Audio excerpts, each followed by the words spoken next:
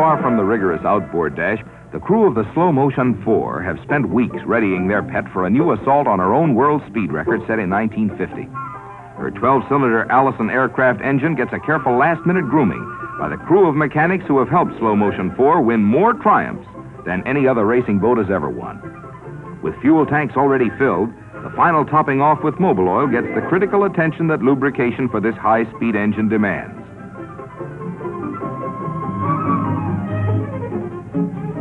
Crash helmets and life jackets are required items under American Powerboat Association rules.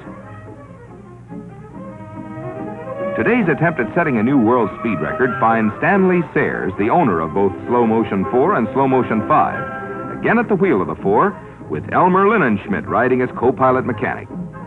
2 years ago, Sayers drove the same boat at the nearly unbelievable speed of over 160 miles per hour. His 3-ton, 28-foot bolt of lightning is ready. The water is right.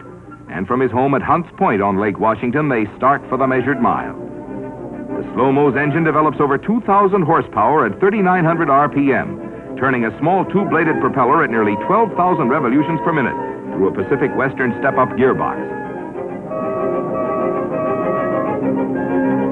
With all that power, she'll run away from most private planes.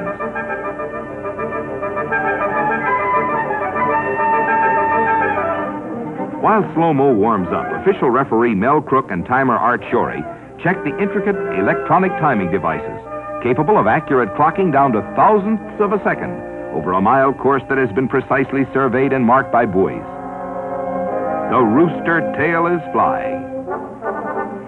Slow Motion 4. What a contrariwise name for such a roaring speedster. It ought to be named Comet or Rocket or goodness knows what, but Slow Motion. This short sprint of less than 20 seconds running time is being run at the fabulous rate of over 185 miles per hour, over 3 miles per minute. But it's not just one dash. It takes two to make a record.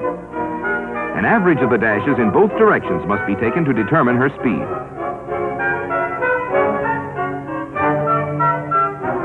The electric eye timing devices clock her as she breaks out of the measured mile.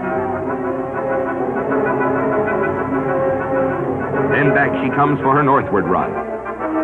The news headlines tell the story. A new record of better than 178 miles per hour, the fastest ever set by man on water.